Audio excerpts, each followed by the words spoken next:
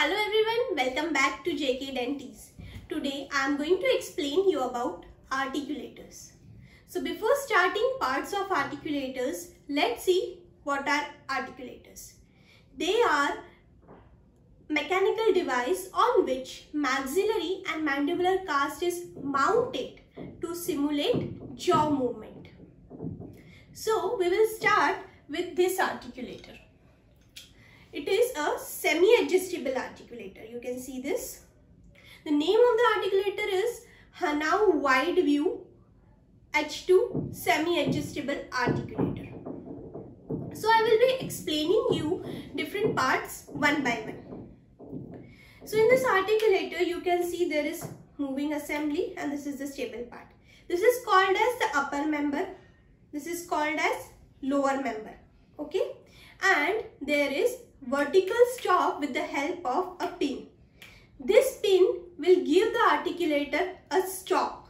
Without this, your articulator upper member can move downward completely. So this is maintaining a stop. So we will see different parts one by one. The first part I am going to explain you is condylar guidance. So you will get the condylar guidance here. This is an area of the condylar guidance. Here on the condylar guidance, there we get horizontal inclination as well as in the upper part we get the lateral inclination. The horizontal inclinations have readings. So you can see there are readings from 0 to 60 degree and 0 to minus 20 degree. How the readings are adjusted. After taking the bite from the patient, what you do? You need to adjust the readings from this thumb screw. This thumb screw is moved upward as well as downward. And here there is a line.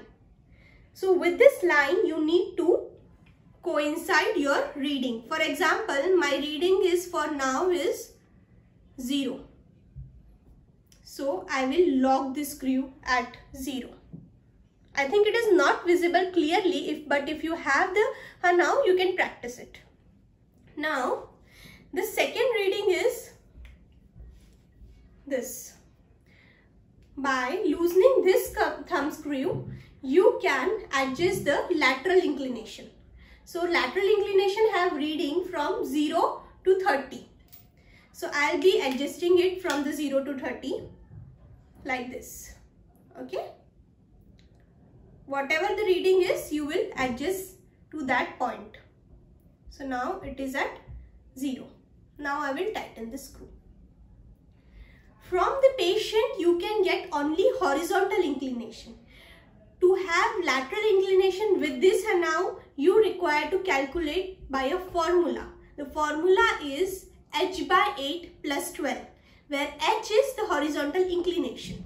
You will get the horizontal inclination from the patient bite, that is the protrusive bite of the patient. From that bite, you will have the horizontal inclination, you will program your articulator, and then by calculating the formula, you will get the lateral inclination. This articulator do not give you lateral inclination, or you can say it do not record lateral bite. It can record only protrusive bite.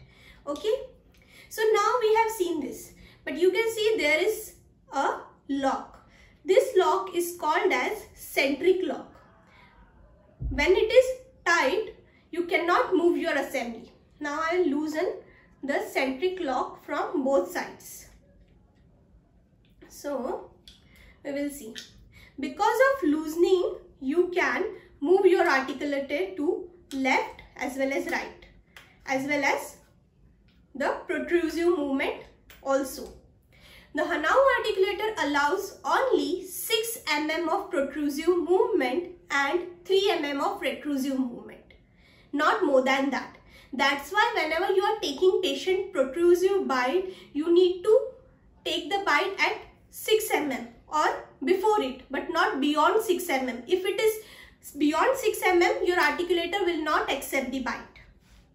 Now, this was about the area. I'll tighten the screw before proceeding, because otherwise our articulator will move to the whole video. Okay. Now we'll see the next part. this part. At this part, your facebow is attached. The frame is attached. That is the condylar rod. It is placed to this part. Now the next part is the incisal pin. You can see the incisal pin. I'll remove the pin completely. Now you can see the articulator has lost its control. On the incisal pin, you can see there are markings. So there is a dark marking. Above the dark marking there are 5 lines, and below that there are 5 lines at 1 mm. So you need to adjust your articulator to the dark marking, and this marking will help you to know the vertical dimension. Whenever you are increasing or decreasing the vertical dimension, you can do it with the help of these markings. Again, there are 2 markings on this pin. The first marking is 37 and second one is 54. What do that 37 mean? The 37 is based on Bonneville theory, and it is representing Frankfurt horizontal plane. And the 54 marking will help you while placement of your teeth arrangement. The incisal edge will lie in between the markings. So these markings are very important. This incisal pin has 2 ends. One is pointed end and one is chisel end. The pointed end is pointed because it is in the upward direction, and whenever you want to have rest of the assembly, you can do it with this pin. Now I'll again place the whole assembly and see you can get a stop. Okay. So while mounting, this part will help you to rest upper member of the articulator. So you can do the mounting easily. Secondarily, this chisel end is there which will coincide with the zeroing. You should always coincide the chisel end with the zeroing of the incisal table. Secondarily, you can see in this there is a width on which the chisel end being placed. The width is 5.56 mm. Now we will talk about the incisal table. Incisal table, there are 2 screws. There is one big screw and there is below that there is a small screw. The bigger screw is called as platform screw and the lower one is called as small lock nut. When you loosen the platform screw, you can move the incisal table, and when you loosen the small lock nut, you can move the incisal guidance upward and downward, that is anteriorly and posteriorly. The readings are from 0 to 60 degree antero-posterior movement. Now you can see there are these wings. Now they are flattened. The wings can be moved to adjust the incisal guidance from 0 to 45 degree. So this can be moved from 0 to 45 degree. While moving the table, you see the markings here. You need a torch to watch the markings because they are very light. You won't be able to see directly from the eyes. And these are the lateral wing. So you can see the value of the lateral wing in this area. Okay. And the incisal table anterior-posterior movement in this area. So this was all about the incisal table. I have explained you about condylar guidance, incisal pin, incisal table. Sometimes we require customized incisal table. So what we do, we just remove the table completely from this area and place acrylic. And from that acrylic, we design customized table by asking the patient to move protrusive as well as lateral movements and simulate it on our articulator. So this is all about the parts of articulator. Now, I have taken a rough idea how the facebow is now recorded. Imagine this is an orientation relation of a patient. So I have already arranged the whole assembly. You can see that. So this assemblies need to be placed on the articulator. I'll show how the assembly will look like after. Now I have arranged the whole assembly, that is after taking orientation relation, our facebow have been mounted. So what is this? This is a platform on which there is a pivot. There is a wing-like portion that is called as a pivot on which our bite fork rests. Okay, so our assembly after mounting will look like this. And secondarily, you can see that you need to arrange your condylar rods like this for placement. And there is a 7 mm of correction on the rod.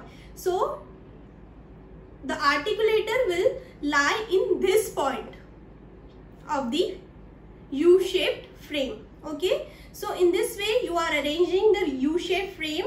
These are the lock nut screws, the bite fork, pivot, the platform and the whole assembly. So in this way you are transferring the orientation relation on the articulator. So I have explained you in short what is articulator. In my previous video I have given you information about the facebows, different type of facebows and different parts of articulators. To do any full mouth case or any extensive fixed partial denture, you should always have this assembly at your clinic for better understanding of the things and for better treatment. I hope you have understood the topic. If you have any doubts or you want any other videos, you can request me through mail on jkdent.ease@gmail.com.